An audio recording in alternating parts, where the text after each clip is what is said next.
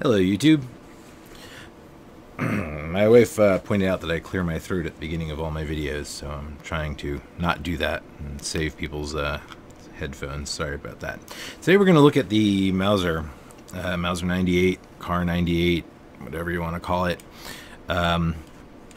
bolt. The question is all about bolts right now because I don't have enough room on the bench to pull up whole rifles. So someone suggested, why don't we just look at the bolts, because that's really the most tricky part as a general rule, until we get into semi-automatics and the fire control systems anyway. So for bolt actions, the bolt really is most of the gun. So I'm going to warn you up front, there isn't, to my knowledge, an easy way to do this. It requires some degree of strength and leverage, and I don't know any way around it. So I would like people to comment if they know at the difficult parts of this. If you know some tips, please share, and I'll pass them on in future videos. So the most important part is when you take the bolt out, make sure you put the safety on first. So that's the vertical position is safe, and if I can demonstrate any of this while I have, see, I do have the rest of the gun, so I can ow. So if we put the thing together and we pull the trigger, no bueno, because safety's on. We can flick it to the left or the right, and it's going to fire. So cock it again, and tricky pit is middle up is safe. So that's kind of key, because even with pretty good hand strength, it's pretty impossible to manipulate that after the fact. So we're going to take it out. If you didn't know how to take it out, by the way, this little lever on the side, you just pull that to the side and the bolt comes out. So, excuse me. Coughed anyway. So now we have our bolt, and the first thing we want to do is separate the working bits from the main body of the bolt. I've heard this called the bolt head, the bolt, I don't know. I don't speak German to know its official name, so not terribly important. But the key is that if we didn't pull it out in the safe position, nothing else that we're about to do actually works. So this is the retention mechanism. That's the only thing holding it together right now, and you can push that in and start to turn it. It does snap into place, so on each rotation around, you'll have to make sure that it's far enough pushed in to get it. But after that, first full rotation, it's just going to spin right off. So I'm going to put it back on, and the same is true for getting it back on. When it screws on, it's going to stop automatically. It can't go any further. Even if I push this in, there's a distinct shape change there, and that's going to bottom out right on the handle. So it's really not a lot of rocket science. So we just push that in and start to unscrew it, and now we have our two main assemblies apart. This is one that is not technically part of field stripping. Even if you're going to do bolt maintenance, the extractor, because it's kind of a pain in the butt to take on and off, and also because it's really not necessary to take it off to clean it. It moves around enough that you can get under it pretty well. But if you have a burning desire to take it off, and if you own a Mauser, you probably do. Here's the way I like to do it. Essentially, the challenge is that there's a track, and the extractor does have a tongue that's going into that groove, and there's no easy way out on the left side or the right side of that.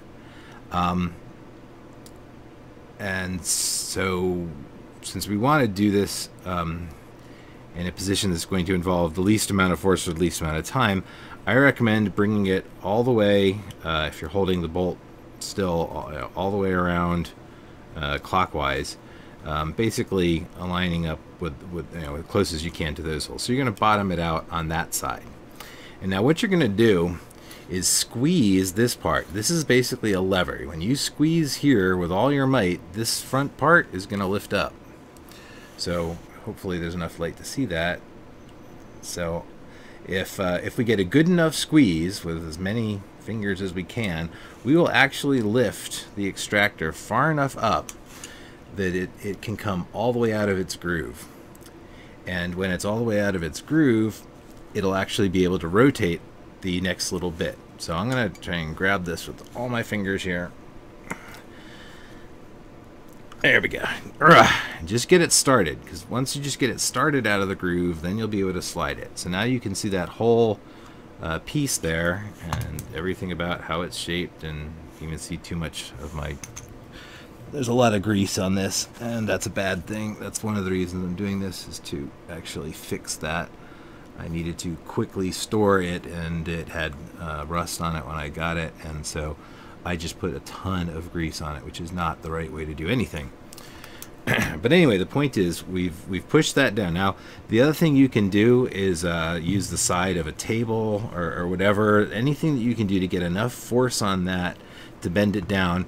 If you absolutely have to, you can also get in there with a screwdriver and just ever so slightly pry it up, but you're going to be marring things up when you do that. So if at all possible, that's really the way to go, is to use the pressing down on this side to make that side pop up. Once it's at this position and you've cleared the whole track, you just have to push it straight up and off the bolt.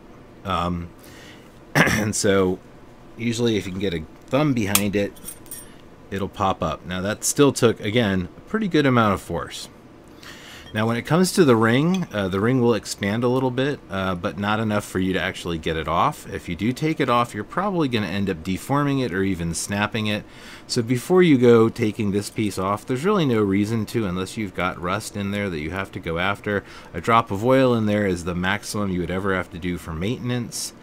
There's really not a whole lot of reason to. So if you're going to go there, buy another one first, buy a replacement, because if you bust it, you're going to be unhappy. And as you can see, it is one of the marked pieces. So there's the eagle. So keeping your original is kind of a nice thing if you can. And that's it for the bolt itself. It is a bear to clean because of that fact that you can't go, it doesn't separate anywhere else, so you've got to go all in from this end and flush out any crap that gets in there. And it's a hell of a piece of machining, but at the end of the day, there's really not a whole lot you can do to get in there other than long Q-tips and spray cleansers that you can flush stuff out. Whatever you can do to get it clean, that's great. And then, of course, equally important is getting a layer of oil or grease back on there to keep it safe long term. Now, here's where there's just no good way other than a lot of raw hand strength, and that's an unfortunate reality. The next piece that's going to come off is this little end piece here, and the way it's held on is this the round pin, the actual firing pin all the way through the middle. It's not perfectly round as it passes through here. It actually has flat sides with grooves in it. And so basically there's a little tongue and groove system going on.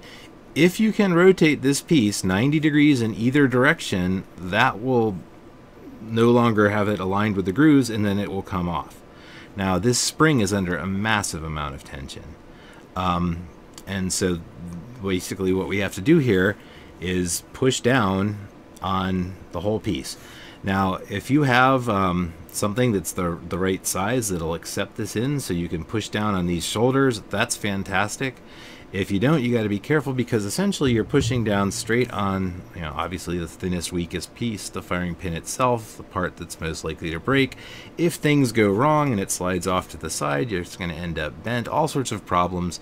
But if you have no alternative, a wooden block rubber block, anything that's not metal, so that it's going to have at least some give.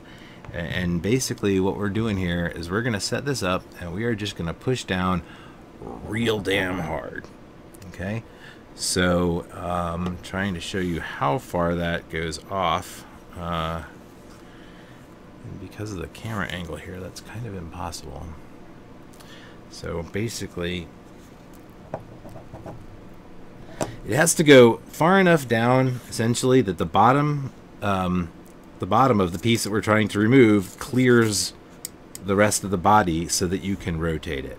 I'm not going to be able to get it on film particularly well. Holding a thumb over this is a good way to get some extra leverage, but that, you can't have it too far out to the side, angle wise. You're just pushing, off to the side. So try and get a good grip on the whole thing as much as you can. This is a pretty good, finger over, however you can do it, thumb over at this angle, and then actually do it. I'm going to try and push down with my left hand so I'm a little more nimble with my right hand, and then I rotated it 90 degrees, and off it comes. And now you really got to hold on to this because that spring expands way up there. So when this was on, show without the spring, you can see what's going on. This spring was compressed into this much space. So literally this spring is twice as long as it was under tension. That is, and this is a hefty spring. I mean, it's I don't know, this is 1945, 2015, 2016, that's freaking old. So hang on to the top is the message. Now what we did there is when we push down on this, compressing that spring all the way to pretty close to two-thirds, an entire extra third of that is being taken up here. That full inch makes a big difference. We've now got this entire spring nearly to the point where it's coil bound because we've pushed it down so far. So that's why there's so much force involved here. And when we got it there, this piece, which seems almost immobile, it really doesn't turn. It's not screwing on or off. It rotates, and as soon as it hits that 90 degrees, then you can see that these grooves and the inside, the sides of it are flat, and the rounded sides have the grooves. And so there's grooves in there that made up with that. So that means it can go on only in that position or 180 degrees off. And then in any other position, it's locked solid because now those grooves have engaged the grooves inside this piece. So that's what we just overcame to turn it there. And again, if you had just let go of it and the spring at this point, this would launch 50 miles, I don't know, 1 million miles, 2 billion. Point is that it's a hefty piece, and this spring is just rough. Now, the safety, if you notice, there's a little edge on the bolt head, cocking piece, whatever you want to call this, over on this side, and how the safety goes around it. That means if the safety's over here, it actually has clearance to come out. If you're here, then it's locked in by that rim and its corresponding groove, but over here it's clear. And so that piece comes out like that. The last bit here is pretty unnecessary, and it's also kind of a pain in the butt to do. I don't even remember if there is a good way to get it on or off. Essentially, the little piece that we had to press to first start unscrewing it, it holds itself in place because it rides up and down in this little channel, and that's all you normally push it in. But if it is all the way pushed in, then it can also be rotated, and if you rotate it, I'm trying to hold this at the same time. If we rotate it all the way inside, then it's going to clear the body and allow it to come out. And it's got again a substantial spring, which My screwdriver is actually too fat to reach it. Sorry about that. There we go. Come on, you. Oh, and look at that. Obviously, I've never had this one out before because that's the dried cosmoline. Nasty.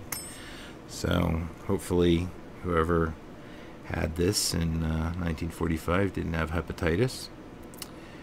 And I'm going to clean this up as I go. And a sharp spring, so I just shoved it through the cloth and I'm going to run it around the whole length of the spring and knock that off.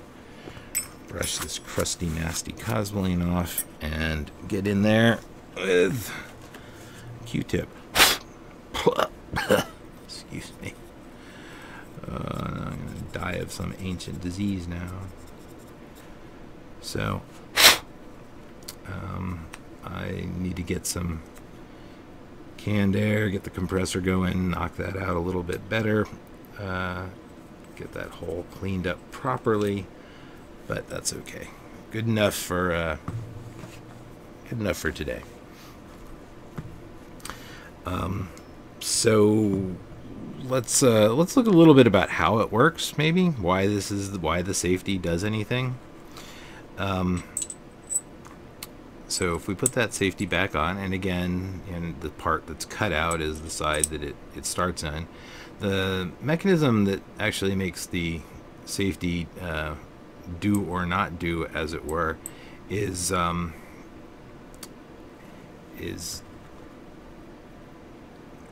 this concept here. So if the I said something earlier that's actually not true, and I apologize for that. If this piece is up, then that's safe because this, which is attached to the entire firing pin. So this is our gun. If it's if we look, I can't show you all these things at the same time. When I move this safety up, then that little crescent is intruding into the cylinder there, and likewise here. When it's in this position, the cylinder can go all the way forward, and since it's attached to the firing pin, that means that that's the only way that the firing pin can come forward. So if you have this flopped over to the right, that's also technically a safe position. Gun no go bang in this position or this position, but it will go bang in this position. And there's a reason for that, and I'm embarrassed as heck, but I can't remember what it was, what the second position was for. It does have some actual function in the world, and it has completely left my memory, so I apologize. Now, in terms of how this is working, this is the sear engagement surface right here, is the underside of this piece. So remember, this is holding the whole firing pin. So if this can't go forward, the firing pin can't go forward.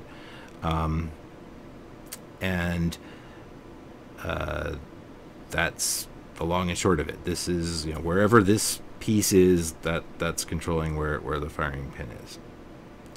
And the spring, remember, is pushing on this part of the whole thing, but not back here. The spring is being held between this piece and the front of the firing pin. So this piece isn't actually, under spring tension. It's just an extension of the rest of it. The spring is just pushing this part forward really, really hard. So as soon as anything is free, this whole piece will want to come forward with it. So in this position, we're in fire, and when you pull the trigger, normally the sear is up here blocking this from coming forward. When you pull the trigger, you're pulling the sear down and out of the way, which lets that come forward. So all of that massive spring tension is just held up because the trigger's got a piece that's sticking up here in the way. You're pulling the trigger, and essentially what's happening is, I'll use this as my sear, is lots of spring tension. My finger is simulating the spring. I pull something down off of here, and now it can go forward and go bang. And that's the whole thing. And so, And of course in safe, you know, if I pull the trigger out from under there, it doesn't matter because the safety's little half moon is preventing this from going forward. I really wish I could remember what the other position was for. I'm so sorry, folks. But guess I'm just getting old. Geezing. So wipe some of this ancient grease off. I really need to put better grease and a lot better distribution of grease on this. Now, my particular spring is got one end that's a flattened spring. So that last coil is flat and against, you know, it's basically filed down and a short coil, but the bottom end is a free end, so that tells you which way is up. If you put it like this, there'd be a tendency for this extra leg to get caught on the outside and start to slip past and gum this up. So whenever you have a spring where one end is just a free cut coil, but the other end is a flattened one, the flattened one is designed to be pushing up against a similar flat surface. So that's how you can kind of tell with springs which way the designer meant them to go in, if they can go in more than one way. So putting this back in is the same process. We're just going to put it in and then tuck something in there to start it rotating and get it back into its little channel there, and he's good to go. We're going to put our safety back in, and again, because the cutout side is here, that's where the Holden bit, the bit you hold on to, goes in on that side. And I'm going to put our spring back on. And the spring has the flattened coils on both sides because both ends are actually pushing up against something that's in a contained area, not a blind hole like the other one is. So this one has to have a proper coil spring on both sides. And again, now let me show you without the spring. Reassembly. Now this piece as well rotates with this, and that's to keep these guys from getting out of rotation with each other. When you don't want one to move without the other. This is designed only to be going in and out in normal function.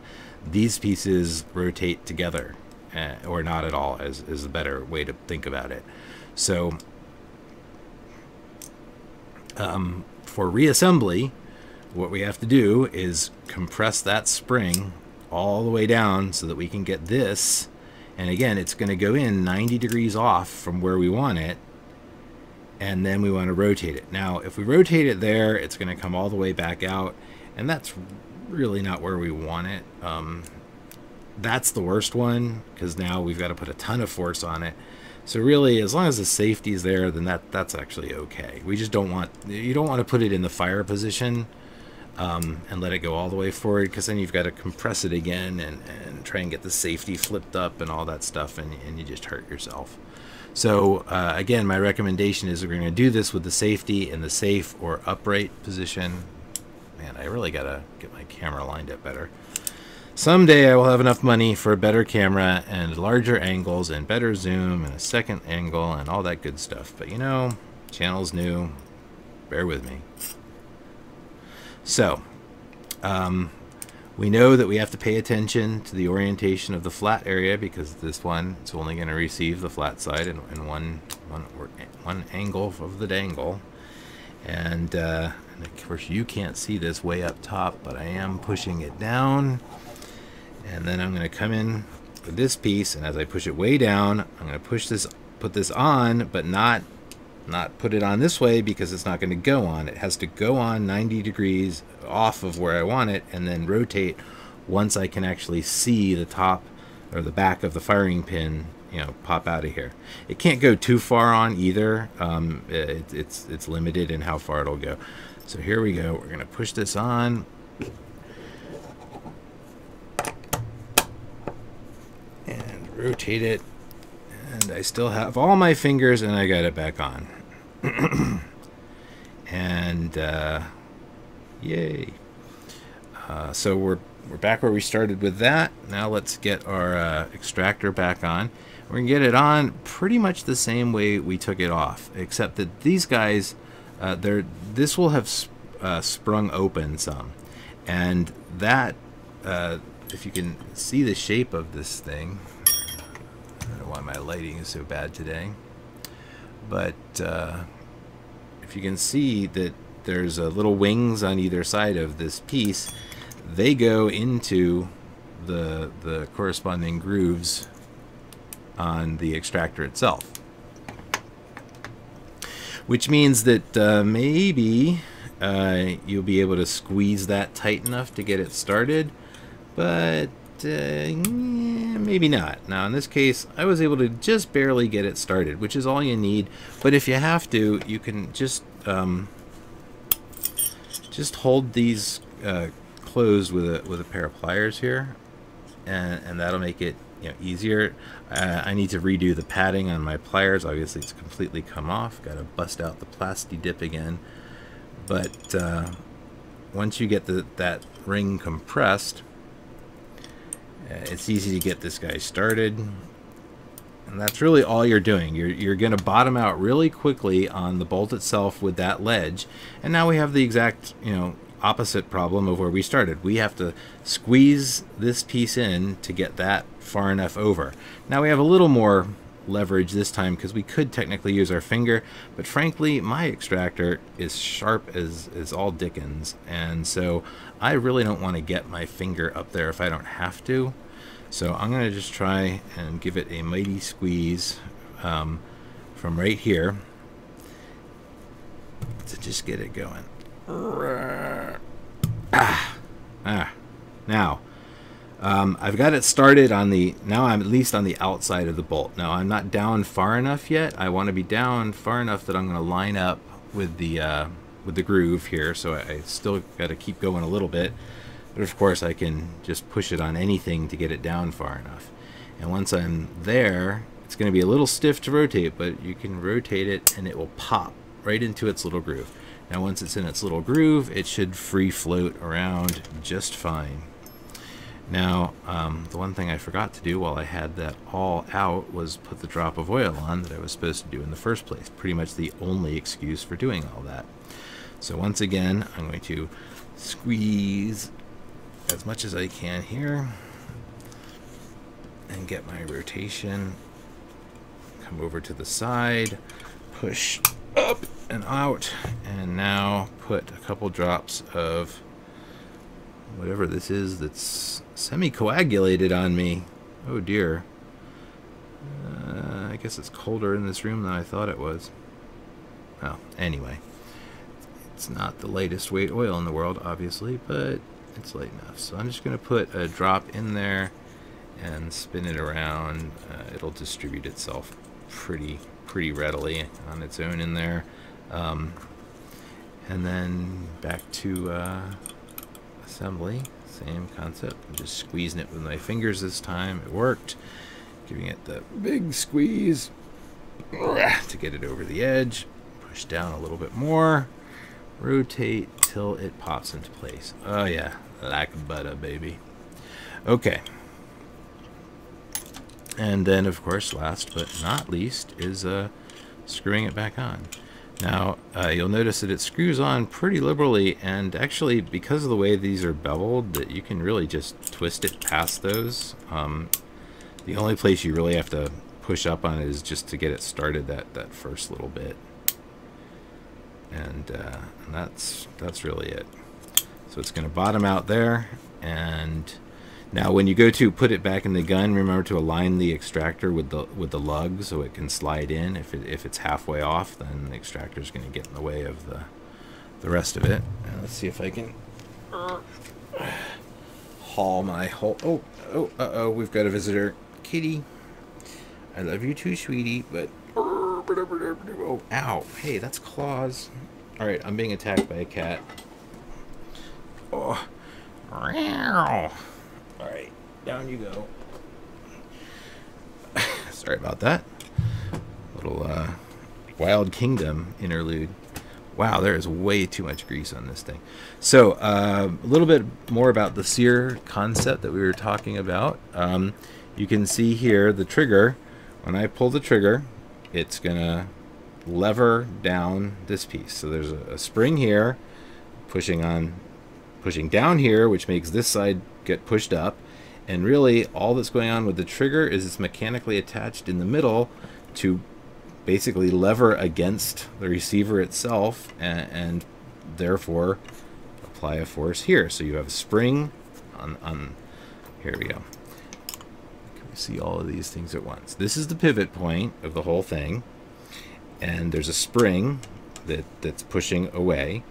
And if I push down on this side, then that, push up on this side comes down. So another way to do that is to just, with the trigger, push up there. So the trigger is really not a whole lot of rocket science there.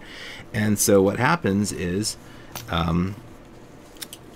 the piece that causes us all our heartache, that rides in this little channel, and it just gets blocked by the trigger. The trigger cannot come because that piece is sticking up.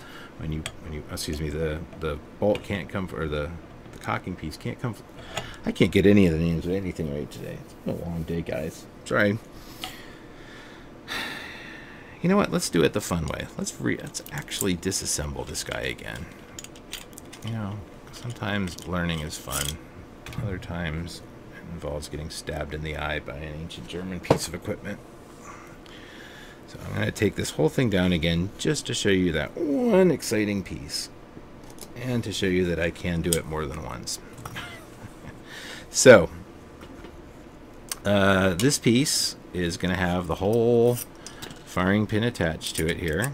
So firing pin's going to be in there, waiting to go forward. And this guy rides in this track, right? Oops, now I've rotated my whole thing. There we go. So firing pin attached to it, and this little track here. And when it comes forward, it's stuck. This little piece that rides in the track is the limiting factor to the whole thing. So it wants to come forward because that spring is pushing really hard to make this guy pop forward. But until the trigger is pulled and this sear is dropped out of the way, it can't. So if I push this here, simulate the spring with a little finger action, when I pull the trigger, there it goes, bang. And when you cock it, the whole point of cocking it is just to move it past that again. And it'll pop back up. Now, as it is a bolt action gun, there's no disconnector. If you're used to my pistol videos, we always talk about the parts of the fire control system, that you're going to have a trigger and a sear, and then either a striker or a hammer. And in this case, it's essentially like a striker fired system. The whole big firing pin, I mean, obviously there's no hammer, the whole firing pin is essentially the striker. And so the trigger moves the sear out of the way, striker can come forward. But the issue is it doesn't need a disconnector, because you have to take your finger off the trigger to cock it. Now what if you didn't? What if somehow you held the trigger back and then somebody else stood next to you and was going to manipulate the bolt for you?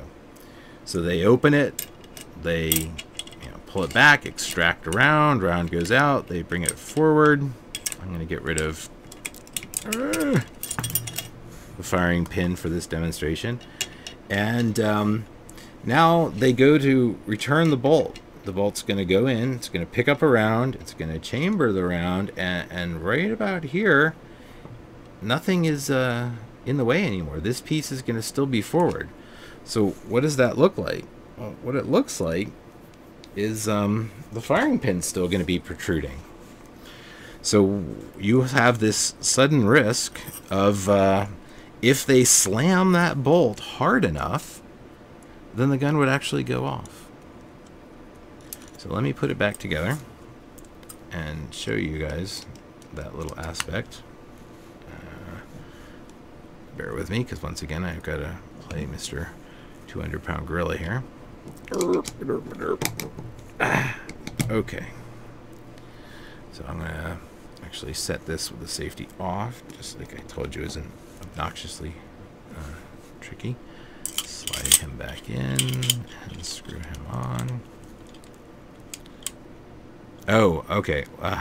That's the other reason to not do this with the with this in the down position, is because physics-wise, that's going to cause us some problems. So let me go and put this back into the safe position. Alright, putting it back in the safe position means we can screw it all the way back on, and we're good to go. So now we're going to basically simulate the fired position. So that is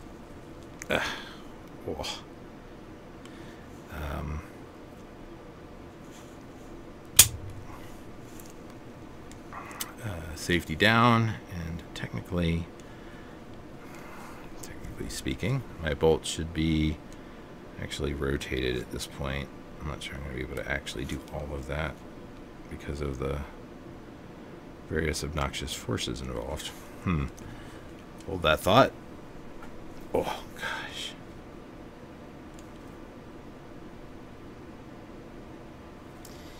Yeah, I just did the stupid thing.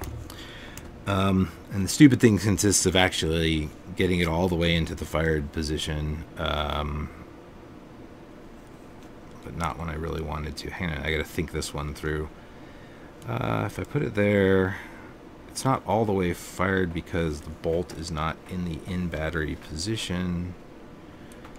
So this is actually only in the half-fired mode. Where is that? All right, so if you do this by accident, like I have done, you have to recover from it, and it's, I don't think there's a real good, easy way to do that.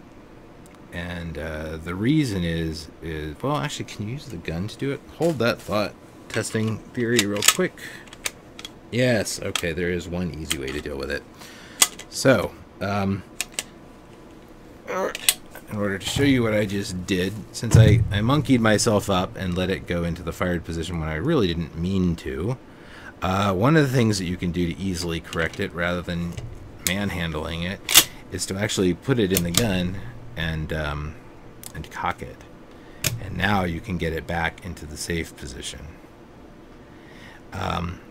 But importantly, what I really wanted to show you was the fired position while it was out of the gun. Am I going to be able to do that? This is one of those days where I can't think myself through anything. So, alright, so let's back off again. Put it in safe, take the bolt out, and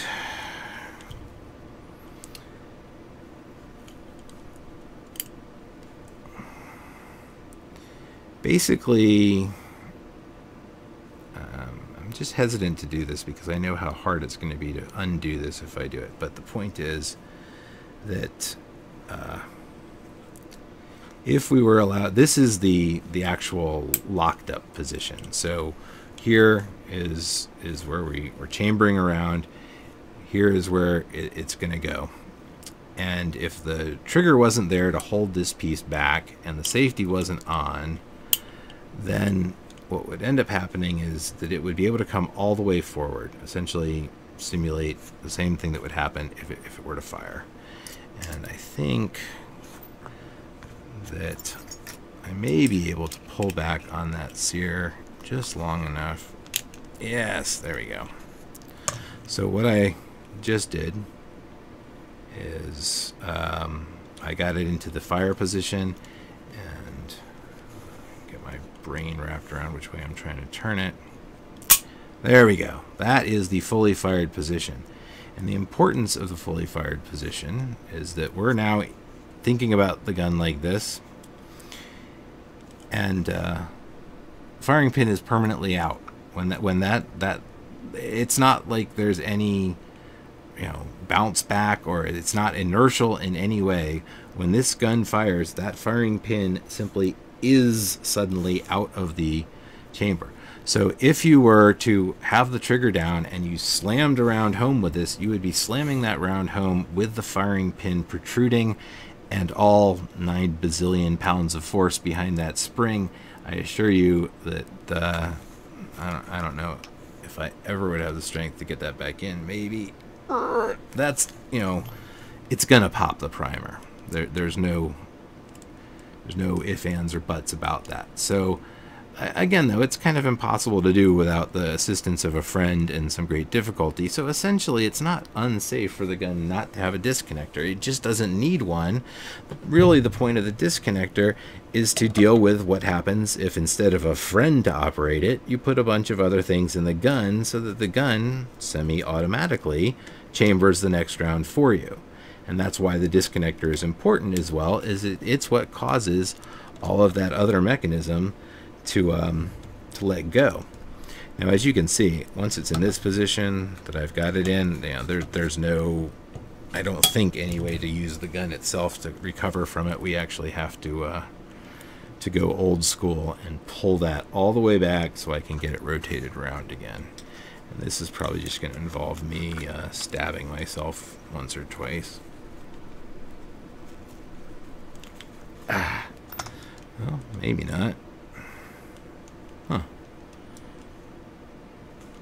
Well, Grandma's slow, but she's old. So now I should be able to use my... oh, I did it exactly upside down. Really, I have seen a gun before, in movies. Let's see if I can't keep rotating this to where I actually need it to be. And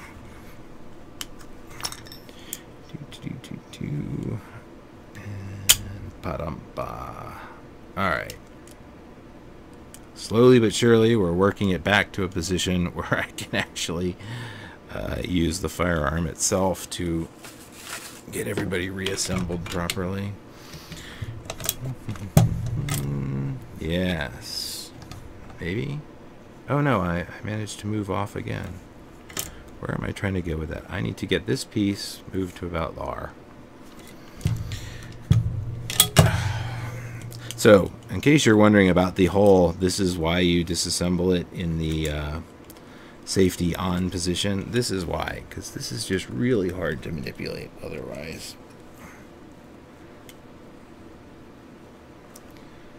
Oh, wow, that's a streak of pure luck. I managed to actually get it far enough back to move the safety at the same time, and it flopped into the right position for me. A little bit of dumb luck eventually. Do enough dumb things, eventually you'll get lucky at one of them. So now we're back in the right position for assembly, which is in the cocked position with the safety on and everything actually lined up the way it's supposed to be. And so once again, toss the receiver up so we can all see. Lever out to get it started. Gun comes in, down, pull the trigger, and nothing happens. Oh gosh, safety's on. Of course nothing happens. I really wish I could remember, other than for takedown purposes, if that's the only thing, is this right hand is for takedown, and I guess that is all of it. So anyway, safety off, and bang. And that is the Mauser 98 bolt system. Ain't nothing else to it. That's the whole thing. So, hope that was entertaining and educational. And did you see what I just did again? Again, I took it apart without having the damn safety on. And once it's this far apart, you can't adjust the safety. You have to actually pull this out another the full eighth of an inch. Oh, do as I say, not as I do, for the love of God. Remember to align the extractor up with the lugs to get it back in. And now, this time, I'm going to remember to put the safety on and then take it out. Alright, there we go. Anyway, that's all. Have fun. Let me know what you guys want to see next. I've got a lot of different guns. I've got some lever action stuff. If there's other semi-automatic pistols you want to see with the detailed stuff, I mean, the fire control systems on rifles like this are trivial, but if you wanted to see something a little more interesting, maybe an SKS, I could probably get enough of the SKS on film to pull that off. Oh, a word about lubrication. Sorry, almost forgot. I was pimping this in another video. Don't go crazy when it comes to grease. First of all, most guns don't use grease. your modern pistols, there's nowhere on a modern pistol that you put grease. They're designed to have very lightweight oils, and that's it, and only in very specific places. Most of them have finishes that protect them against the elements more than your oil actually does. But in bolt action guns and lever guns, basically anything old school is designed for grease, and the most modern weapon, that is common that you might have your hands on that's still technically designed for grease in parts of it would be an AK, and that's generally only on the rails and the bolt itself, the fire control system, still oil. But grease, when it comes to grease, everybody uses way too much and on places where it wasn't designed to be used. So the right way to use grease is, first of all, to get the right kind of grease. A lot of people use the white lithium, and there's nothing wrong with it. It's just not my favorite. This is my favorite. It's basically what the military used back in the M1, M14, M1 carbine, all those rifles. That's what they were designed to be lubed with. It's even got a military part number. But the key word in grease is that you don't use a lot, and that's a real common mistake. People put grease on stuff like the way you would pack bearings on a car or boots, things that are full of grease or covered in grease. And that's just not the way it's used in firearms. The design, and this company even turned it into their little logo. If you can read under the lot number, it says, "It's the film." Film is the key word. If I want to put grease on something, I'm going to use my grubby old finger. I put grease on it, and I spread it around. I say, "Oh, look, I've done a good job. I can see that I've moved my grease everywhere, and this bolt is now well lubed." The area. I'm not talking about the back where I didn't put any. I'm just talking about what you can see here. So the issue is that it's not. That is terribly lubricated, and it's not going to actually move smoothly. It's actually going to impede movement to a degree, and it's certainly going to attract fouling like nobody's business. And the idea is that, especially the fact that I can still see some opaque areas. Now, the lighting might make this hard. Hello, kitty. But the idea with grease is that you have the right amount, first of all, when you can't see it. If you still see the grayish, whitish color, everywhere where you can see it, that's too much. By definition, you should never be able to see the grease that's on there. You should only ever know that it's greased by touch. So if the fact that I drag my finger through it and I can see the trail left by my fingerprints, too much grease. So I'm going to use my fingers here, which is not the best mechanism because they have all of their own flavor of oils. Yes, kitty, I love you. You want to say hi to the people again? No, okay. There's a cat like 2 inches from view here, guys.